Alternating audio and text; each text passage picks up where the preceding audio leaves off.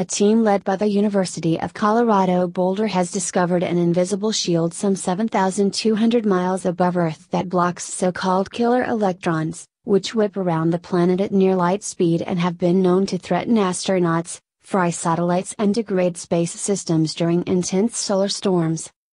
The barrier to the particle motion was discovered in the Van Allen radiation belts, two donut-shaped rings above Earth that are filled with high-energy electrons and protons, said distinguished Professor Daniel Baker, director of CU Boulder's Laboratory for Atmospheric and Space Physics, LASP. Held in place by Earth's magnetic field, the Van Allen radiation belts periodically swell and shrink in response to incoming energy disturbances from the Sun. As the first significant discovery of the space age, the Van Allen radiation belts were detected in 1958 by Professor James Van Allen and his team at the University of Iowa and were found to be comprised of an inner and outer belt extending up to 25,000 miles above Earth's surface. In 2013, Baker, who received his doctorate under Van Allen, led a team that used the twin Van Allen probes launched by NASA in 2012 to discover a third, transient storage ring between the inner and outer Van Allen radiation belts that seems to come and go with the intensity of space weather. The latest mystery revolves around an extremely sharp boundary at the inner edge of the outer belt at roughly 7,200 miles in altitude that appears to block the ultra-fast electrons from breaching the shield and moving deeper towards Earth's atmosphere. It's almost like these electrons are running into a glass wall in space, said Baker, the study's lead author. Somewhat like the shields created by force fields on Star Trek that were used to repel alien weapons, we are seeing an invisible shield blocking these electrons. It's an extremely puzzling phenomenon. A paper on the subject was published in the November 27 issue of Nature. The team originally thought the highly charged electrons, which are looping around Earth at more than 100,000 miles per second, would slowly drift downward into the upper atmosphere and gradually be wiped out by interactions with air molecules. But the impenetrable barrier seen by the twin Van Allen belt spacecraft stops the electrons before they get that far, said Baker. The group looked at a number of scenarios that could create and maintain such a barrier. The team wondered if it might have to do with Earth's magnetic field lines, which trap and control protons and electrons, bouncing them between Earth's poles like beads on a string. They also looked at whether radio signals from human transmitters on Earth could be scattering the charged electrons at the barrier, preventing their downward motion. Neither explanation held scientific water, Baker said.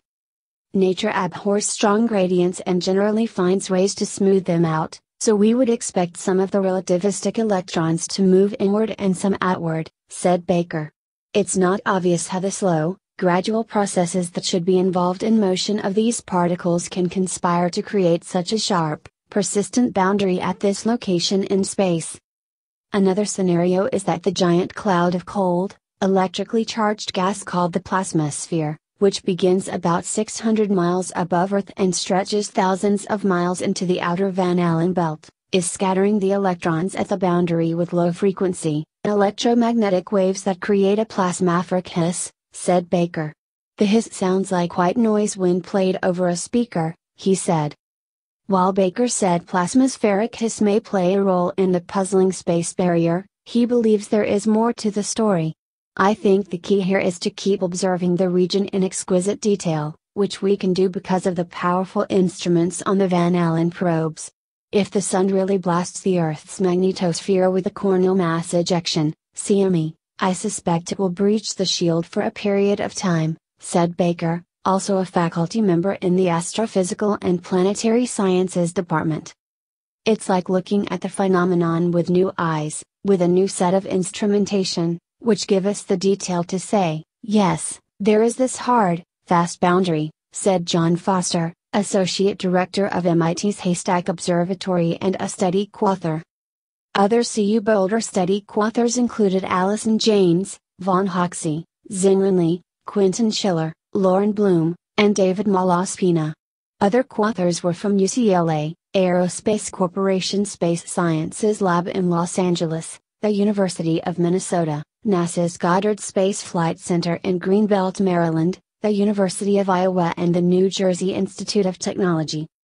CU Boulder is playing a prominent role in NASA's Van Allen probe's mission, which consists of two spinning, octagonal spacecraft weighing 1,500 pounds each. LASP developed the Relativistic Electron-Proton Telescope, REPT, to measure high-energy electrons. LASP also developed the brains of the Electronic Field and Waves package to compress huge amounts of mission data to send back to Earth.